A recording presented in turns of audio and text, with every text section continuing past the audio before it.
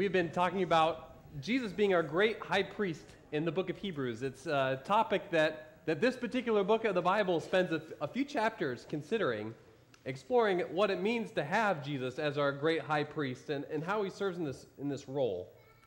Last week when we looked at chapter 9 of Hebrews, we learned that chapters 8 and 9 really, that the earthly tabernacle, the one that God instructed the Israelites to build at Mount Sinai and is constructed in the second half of Exodus, was a copy of the heavenly things. Okay?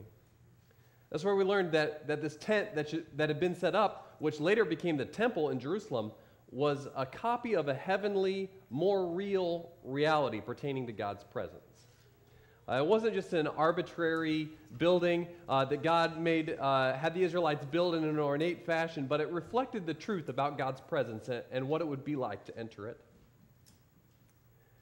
Now, Jesus, our great high priest, did not serve in the tabernacle like all the high priests in the Old Testament, because he didn't serve in the copy of God's presence. His ministry as our priest was performed in the real thing itself. When Jesus entered God's presence to serve as our priest and is seated at God's right hand, continuing to perform that role for us to this very day. Jesus didn't minister in the copy of the heavenly reality. Jesus entered God's presence itself, the real deal, to serve as our priest. But in order to do that, Jesus had to make a sacrifice. Just like the high priest offered a sacrifice for the people on the Day of Atonement when they could go behind the curtain inside the tabernacle and go into God's presence, so too Jesus offered a sacrifice so that he could approach the presence of God and serve as a priest on our behalf. His sacrifice, of course, was the sacrifice of himself on the cross. And that is how chapter 9 ended, by explaining that this sacrifice is what Jesus came here to do. In chapter 9 we read, "But he has appeared once for all at the culmination of the ages to do away with sin by the sacrifice of himself." Continuing on, it says, "Just as people are destined to die once, and after that to face judgment, so Christ was sacrificed once to take away the sins of many." I want to talk to you about sacrifices today. Hebrews 10, that we're going to be looking at, will take us a little deeper into what kind of sacrifice that Jesus offered on our behalf. I invite you to open there with me because that's where we'll be this morning. In fact, as we get started here, I'd like to start by reading the first 6 verses of Hebrews 10. It's important to not peek ahead. We're just going to read the first 6, okay? Verse 6. Starting in verse 1 of Hebrews 10, it says, "The law is only a shadow of the good things that are coming." Of course, this is talking about the tabernacle and the sacrificial system there. "The law is only a shadow of the good things that are coming, not the realities themselves. For this reason, it can never, by the same sacrifices repeated endlessly, year after year, make perfect those who draw near to worship. Otherwise, would they not have stopped being offered? For the worshipers would have been cleansed once and for all, would no longer have felt guilty for their sins. But those sacrifices are an annual reminder of sins. It is impossible for the blood of bulls and goats to take away sins. Therefore, when Christ came into the world, he said," now we're going to read a quote from Psalm chapter 40. He said, "Sacrifice and offering you did not desire, but a body you prepared for me. With burnt offerings and sin offerings you were not pleased." I want to highlight the mixed message here, and I'm wondering if you caught it. Maybe there are too many words, so let me provide a paraphrase. At the end of chapter 9, the book of Hebrews tells us that Christ was sacrificed once to take away our sins. Hooray! Okay? But then we start in chapter 10 and it says, "Sacrifices are lame and God hates them. Boo." Okay, you see the contrast there? Jesus was our great sacrifice. That's great. Hallelujah. He took away our sins. And then chapter 10 it says, sacrifices are garbage. God doesn't want those. Well, wait a second. Sounds like a Husker fan trying to decide whether or not they like their coach. And And like chapter 9 is the Northwestern game, and chapter 10 is Illinois, maybe? Okay. Why are these passages, which are right next to each other, so schizophrenic about sacrifice? Let me show you first that what we read in chapter 10, 1 through 6, where it said that sacrifices are lame and God hates them, was not novel or new to the Bible. There are lots of passages like that. There are a number of occasions on which God says that he despises sacrifices, which is weird for God to say because it was God who told the Israelites to offer sacrifices when he gave them the law at Mount Sinai and gave them these instructions about many different kinds of sacrifices that they were to offer, on many different occasions on which they were to offer sacrifices. If you've ever tried to read Leviticus, you know about the specificity with which God's law deals with sacrifices and how they're to be performed in worship to him. God had set up this whole system of sacrifice in the first place at Mount Sinai. But not long after that, we get passages like this in the Old Testament. In Jeremiah 6, in chapter 6, verse 20, it says, "What do I care about incense from Sheba or sweet calamus from a distant land? Your burnt offerings are not acceptable. Your sacrifices do not please me." In Hosea 8:13 it says, "Though they offer sacrifices as gifts to me, and though they eat the meat, the Lord is not pleased with them. Now he will remember their wickedness and punish their sins, and they will return to Egypt." God obviously isn't happy with these sacrifices, even though he's the one that told them to offer them. It gets even stronger than this language, these two passages. In Isaiah 66:3, it says, "Whoever sacrifices a bull is like one who kills a person. Whoever offers a lamb is like one who breaks a dog's neck. Whoever makes a grain offering is like one who presents pig's blood." God is saying, your sacrifices to me are gross. I hate them. God told them to offer these sacrifices. I haven't even shown you the best one yet. It's really fun. I'm thinking about making this a new memory verse for our kids in Sunday school. In Malachi chapter 2, verse 3, it says, "Because of you, I will rebuke your descendants. I will smear on your faces the dung from your festival sacrifices." He's really not happy with their sacrifices, okay? If you can pick up a little note of displeasure here, I think you're on the right track, okay? "I will smear on your faces the dung from your festival sacrifices, and you'll be carried off with it. They'll take you wherever they take the dung because I don't like your sacrifices." Remember, God is the one who told them to do these. So what is the problem here? Why is he saying now that they do no good? Why is he upset with them? Why now do these sacrifices anger God and make him want to smear dung on their faces? I tell you, it is because these sacrifices were offered by a people who were disobedient and unfaithful. And the people offering them were confused about what it is that God wanted. They were confused into thinking that it was the sacrifices that God wanted. Because God told them how to offer sacrifices to him in worship, they thought God wants our sacrifices. And this whole, through the whole story of the Old Testament, we have this contrast of people thinking that they can appease God through their sacrifices and that they can continue to belong to God if they maintain their sacrificial worship, the Levitical worship at the tabernacle and at the temple, but it fails. It is not the case. God did not want their sacrifices. God's greatest desire was for their faithfulness and for their obedience. And the sacrifices were ancillary to that. Not ancillary in the way of being unnecessary. They couldn't have skipped them, you see. The sacrifices were necessary because of their sin. And necessary because of the divide that we've been talking about in Hebrews between a holy God and the sinful people. But don't get it mixed up. God doesn't want sacrifices. He wants obedience, and he wants faithfulness from his people. So what about this one? What about this sacrifice?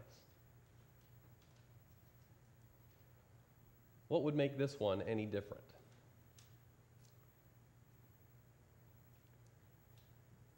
Let's turn back to Hebrews 10. We're going to pick up in verse 5, which we've already read. We'll go backwards a little bit. Verse 5, we're going to start at the beginning of that quotation from Psalms chapter 40. It says, "Therefore, when Christ came into the world, he said, 'Sacrifice and offering you did not desire, but a body you prepared for me. With burnt offerings and sin offerings you were not pleased. Then I said, Here I am. It is written about me in the scroll. I have come to do your will, my God.'" First he said, "Sacrifices and offerings, burnt offerings and sin offerings you did not desire, nor were you pleased with them, though they were offered in accordance with the law." So here the author of Hebrews is recognizing what we already have, that God is the one who told them to make these sacrifices, but they were not pleasing God. In verse 9 now, "Then he said, Here I am, I have come to do your will." He sets aside the first, the sacrifices, to establish the second, obedience to God. "And by that will, we have been made holy through the sacrifice of the body of Jesus Christ once and for all." You see, Christ offered a righteous sacrifice. And that made all the difference. That's what makes Jesus' death so special. His righteousness, that means his right standing with God, the fact that he had done no wrong, that he had not rebelled against God, that he had not been disobedient in any way, his righteousness and faithfulness to God is what makes the difference, what makes his sacrifice different than all the ones that we read about earlier that displeased God so badly. The Psalm 40 quotation here is provided in context in your bulletin. You can see more of that chapter. And if you look there, the whole psalm is about a worshiper of God who wants to do God's will and wants to give him praise. He wants to do what will please God. And this is what the author of Hebrews is citing here and says, look, God doesn't want sacrifices. He doesn't want blood of bulls and rams. This is what he wants. He wants someone to do his will. Someone whose heart is bent on pleasing God. This is why Jesus' sacrifice is different than all the rest. This is why his blood can take away our guilt. That's why Jesus can enter into God's presence and serve as our high priest. This is why all the other sacrifices outlined in the Levitical law could stop and never return. Why there was no need for them anymore. Jesus did God's will. He was completely faithful, completely righteous. And that enabled him to offer a kind of sacrifice that none of us are able to provide, that none of the Israelites were able to provide, that no one else other than Jesus himself could perform. This sacrifice that Jesus offered would not be ignored because it was faithful. This sacrifice would not be despised by God because it was righteous. This sacrifice would not be repeated because it was divine. Reading on now in verse 11 of Hebrews chapter 10. "Day after day, every priest stands and performs his religious duties. Again and again, he offers the same sacrifices which can never take away sins. But when this priest had offered for all time one sacrifice for sins, he sat down at the right hand of God. And since that time, he waits for his enemies to be made his footstool. For by one sacrifice, he has made perfect forever those who are being made holy." You see, there's a finality conveyed here in what the author of Hebrews says about Jesus' sacrifice. It says that when Jesus had offered this sacrifice, he sat down. right? That's an imagery of being finished, of being at rest, that this sacrifice put an end to all the rest, and that Christ, our high priest, was able to be seated after it had been offered. And then notice that what makes this sacrifice special is Christ's holiness. That's what makes this sacrifice different than all the ones offered before. A holy sacrifice is what started all of this. We're gathered in a church today, and every Sunday, as heirs of this gospel preached for centuries and millennia, the message that a holy sacrifice was offered by one who was righteous and faithful. We are here today because of that proclamation, that truth, that announcement. And I want you to notice here in God's word, in verse 14, it's up on the screen, that we are not just to receive the benefit of the gift. It's not just that we are here to receive the benefit of Christ's sacrifice and have our sins forgiven, but we are also to receive the quality of its giver. Do you see? For by one sacrifice he has made perfect forever those who are being made holy. We join this movement of the gospel. We join this people of the church, and we join this cause of our Christian faith, not by offering sacrifices ourselves, but by striving for and living out the holiness that made Christ's sacrifice count. The holiness is the distinguishing factor that made Christ's sacrifice different, and we, as Christ's people, as people who have Jesus Christ as our Lord, are to embody that holiness, are to adopt his way. Here, holiness means the purity of our faithfulness and our righteousness. This is what Hebrews 10 tells us to do about Christ's righteous sacrifice, as we see reading on in verse 15. It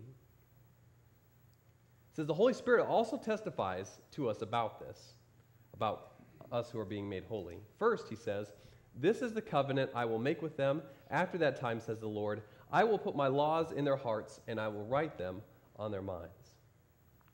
Here again, Hebrews quotes from Jeremiah 31, just like he did in chapter 8. This is a passage that he's returning to now again. He does so to emphasize that we belong to the promised people of God with changed hearts and changed minds. That's the characteristic of this new people, not now just people descended from Abraham, marked by circumcision, but Jeremiah 31 promised a people for God that would have changed hearts and minds.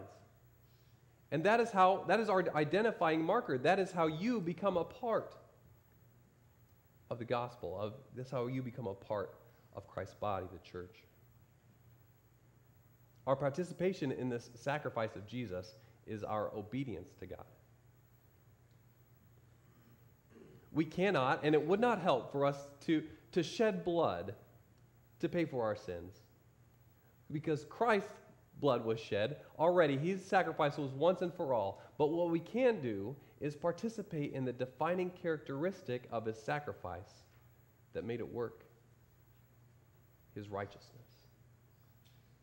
We can walk in holiness, in the path of our Savior, and in doing, participate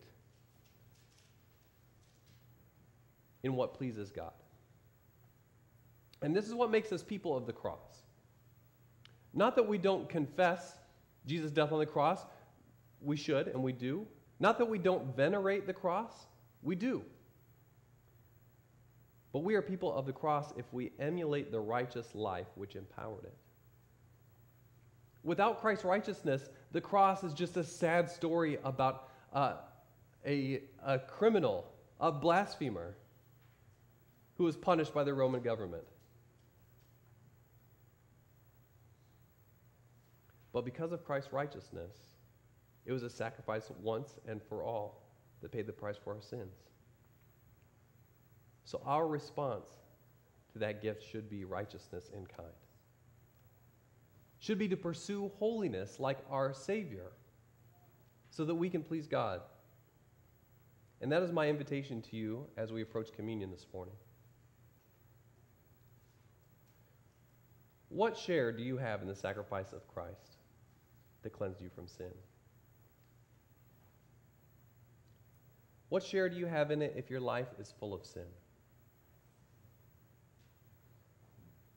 If Christ's sacrifice was special because of Christ's righteousness, and you have no concern about righteousness, if you have no desire for holiness, no longing to do what pleases God, then what makes you a part of that?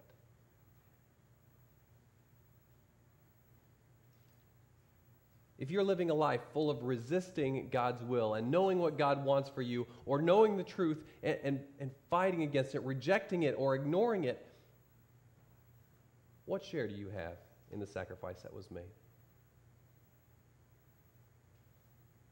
How does this righteous sacrifice belong to you? Through this righteous sacrifice on the cross, the one we remember at communion when we partake of the bread and of the juice. Through this sacrifice, we are allowed behind the curtain in the tabernacle. We're given access to God's presence. And you remember that for the priest to do that, he had to cleanse himself. He had to offer an atoning sacrifice for his own sins. He had to bathe ritually and cleanse himself and wear new, clean clothes. And he had to be free from sin to enter into God's presence. Christ has offered a sacrifice for our cleansing once and for all, but the invitation to us as his followers is to not defile the sanctuary when we follow him behind the curtain.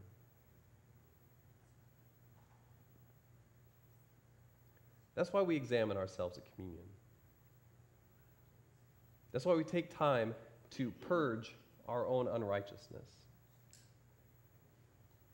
As a church, when it's time to come to the table, we take these moments of silence at communion to prayerfully commit to faithfulness so that we can be among those who are made holy by our holy Savior. Will you do that today when we take it together? Before the bread touches your lips, will you repent of the sin that would turn any sacrifice vile? Will you tell the Lord in prayer that you will walk in obedience to him as did our Savior, whose body and blood we are remembering together? Our passage ends this way in Hebrews chapter 10, picking up in verse 17 with these words of encouragement.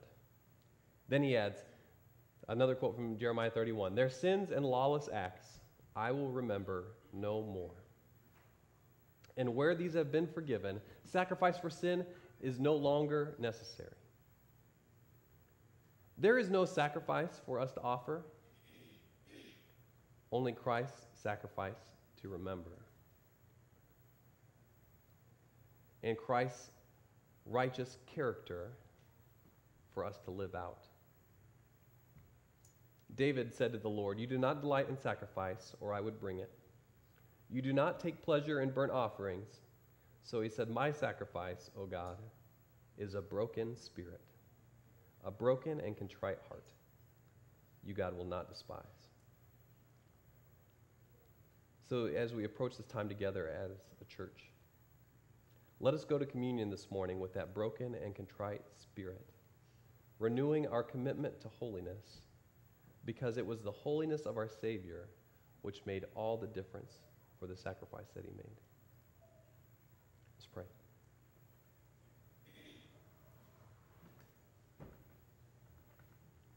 Dear Heavenly Father, we stand before you guilty of sin.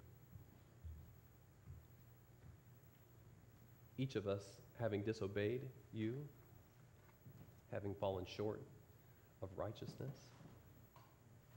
God, in this moment, before we celebrate together the sacrifice that your Son made to pay the price for our sins, we ask for your forgiveness. We repent of the times that we have fallen short. And dear Heavenly Father, together as a church family, as brothers and sisters united by your name, we commit to following you, We commit to turning our hearts and our minds towards what will please you. We commit to holiness because our Savior Jesus was holy when he shed his blood. And we want to follow him as our Lord. Dear Heavenly Father, thank you so much for the gift of your Son. Thank you for the sacrifice we could not make on our own. We pray this in your name. Amen.